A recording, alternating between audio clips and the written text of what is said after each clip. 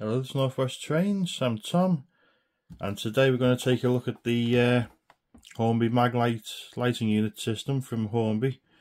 These are gonna go in my Hornby Midland Pullman coaches. So I've done a couple already. So just show you now what it's like.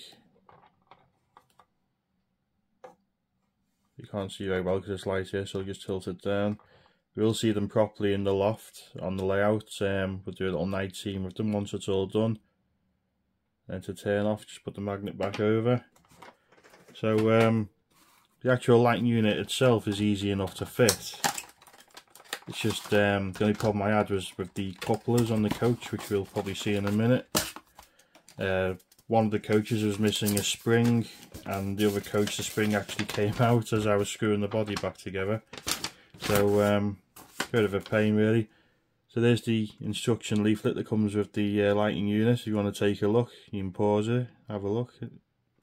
Then got the actual unit itself here. So we get the lighting strip, the battery connector, and the battery, as well as the magnets. So just put that to one side. And then the coach we're going to use first now is this. So so there's the battery housing there for the obviously the battery unit where we feed the wires through. We'll have a look at that in a sec. Just got my little spacer tool here. So I hope we get the body off again without doing any damage. Okay, so again I'll try and keep it so that don't turn the body the wrong way around. Okay, so that was stage one, which basically 3 clips either side. So I just obviously use a little spacer bar, but you can use little bits of offcuts of plastic I've used in the past just to wedge in. Okay, so number 2, we've got 4 screws to take out.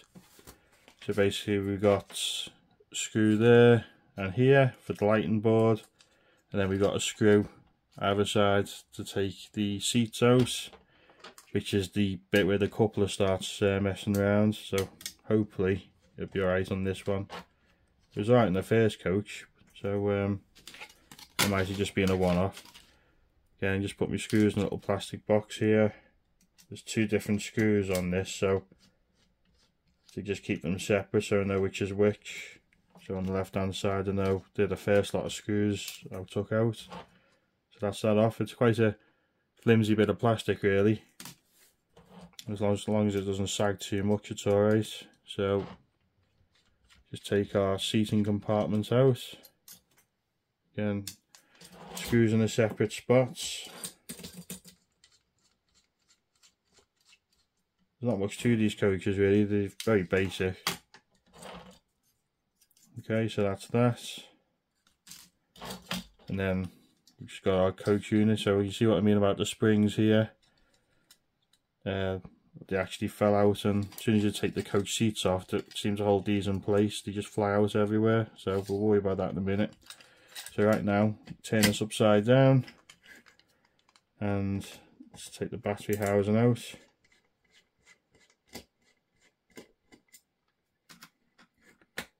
That's what I've done last time, because it's quite tight actually, so I just poke the tweezer through just to pop it out. There we go. And then with our lighting unit, just a case of feeding it through a little rectangular hole here, all the way through. Just gotta be careful of this board. So I'm sort of rushing it a little bit so the video doesn't go on too long, but you get the idea. Okay, so before that goes in, you slot the battery in. Just gotta make sure the positive and negative are the right way around. So that should just feed through there now, and also lost a spring in that coupler then. Just paranoid. Right, so that battery's in now. You just got to push it down a little bit, and then this slots back on, or should slot back in. There we go. And just try and feed that screw back into place without losing it. Like I say, I've got to go fishing for 2 springs later on the floor, which I'm not looking forward to. And you can see how small they are now. See? Right, so coach back over now. Our seating unit. We get these couplers right into place here. Try and sit them in position like that. We want the wires to go along the bottom now. In fact, I've just peel a bit of this black tack off. The wheels have to go along this little track here. Sorry, the wires. Wires have to go along this little track here. And well, I've done the last one just because it got a bit fiddly. I just stuck a bit of black tack into the groove here just to hold the wires down. See if we can get them in. Yeah, so it's not easy when you've got fat fingers. Right.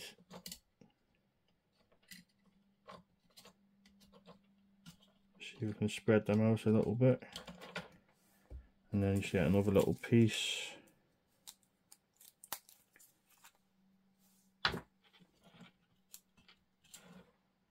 So hope you can see this. I'm just sort of trying to get it right as well as trying to get it visible on the camera. Okay, right. So that's that. I think our couplers are still in place. Really? No, one's come out of place. Put that back in. See what I mean? It's like the slight bit of movement and they're off again. Right, so this groove here now is what we slide the wires into. So just focusing now on trying to screw this coach body back on. Now I can't do these up too tight because what I discovered was it sets the couplers solid. So just get them reasonably tight, and then before the body goes on, just check that it's still working okay. Obviously they need to be tight enough so they don't come out of place. So that's working there now. Okay, now got the lighting board here. Just need to unscrew this screw here.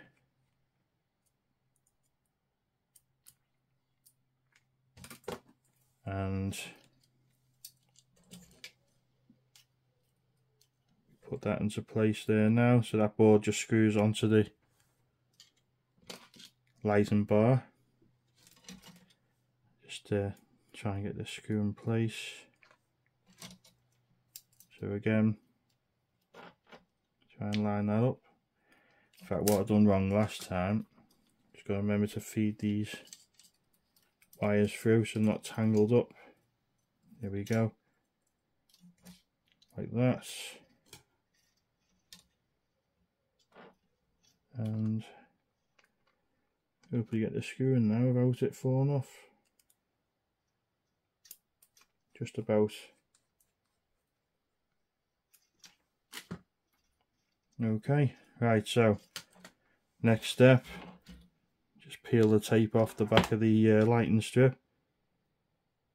Just use my craft knife.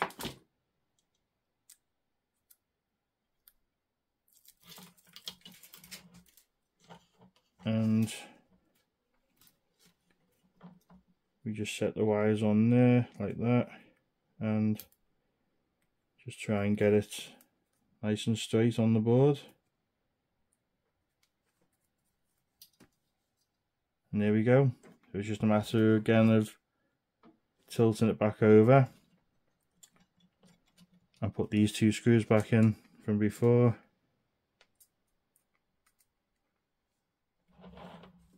Okay, so number 1 here.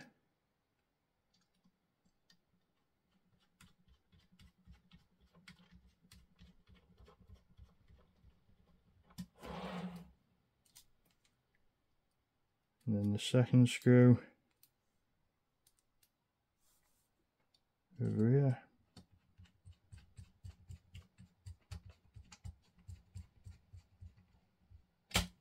Right, now it's just a case now of just tucking these wires under. So we just get a bit more black tack and just see if I can just stick them in there somewhere like that, so not in the way. Okay, you might be a bit neater than me, but so I'm just doing it quickly. Okay, we should be able to just pop this back on now. Just try and get one end in first.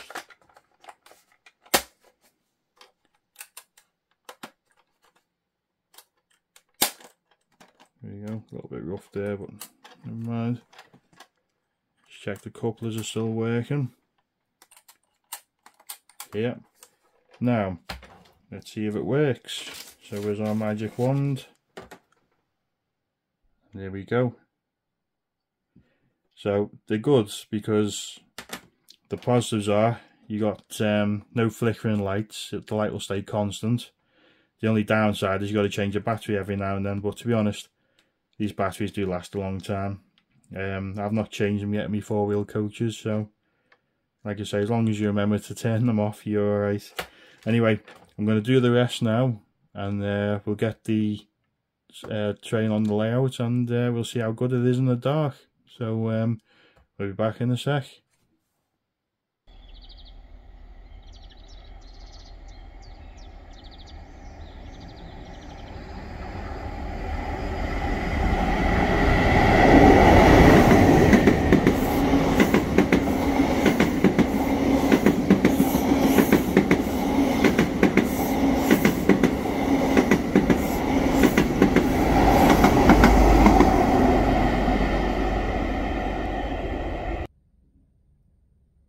Okay, it's time to see how good these lights are. So I'm just going to turn out the main light now in the loft.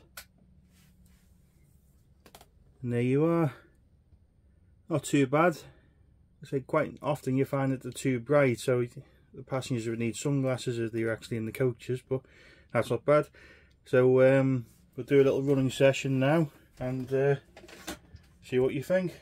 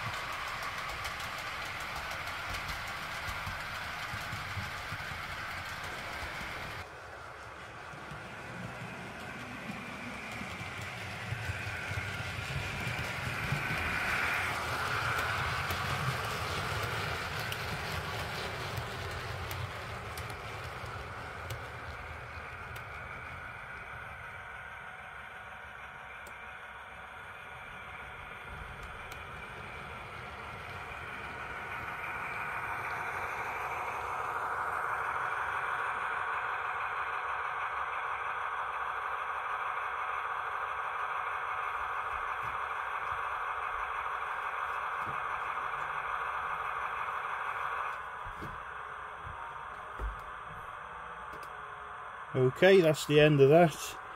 Now, you might have noticed the couplings are a lot tighter now than they used to be. So put the magnetic couplers on. I can definitely recommend them. They're 100 times better than the traditional couplings, and they look a bit more realistic than the hung couplings as well. So yeah, I'll definitely be looking out for more of the Hornby ones in future if they bring them out again. So just as a little reminder, don't forget to turn the lights out once you finish running, like that. Otherwise you will be replacing batteries all the time. So let me know what you think. The RRP for the coaches is £45 odd, and then the lights I think I got for about £14.50, but I've seen them go up to about £17 per pack. So in all, you're talking £60 odd a coach with the lights. So pricey, I know, isn't it? But I do like doing my 19s on the layout, as you can see. But anyway, let me know what you think. Would you have them yourself, or would you not? And hope you enjoyed the video, and keep an eye out for the next one. It might be a running session or a layout update, not too sure yet, but keep an eye out either way, and I'll see you soon. Thanks for watching. Bye for now.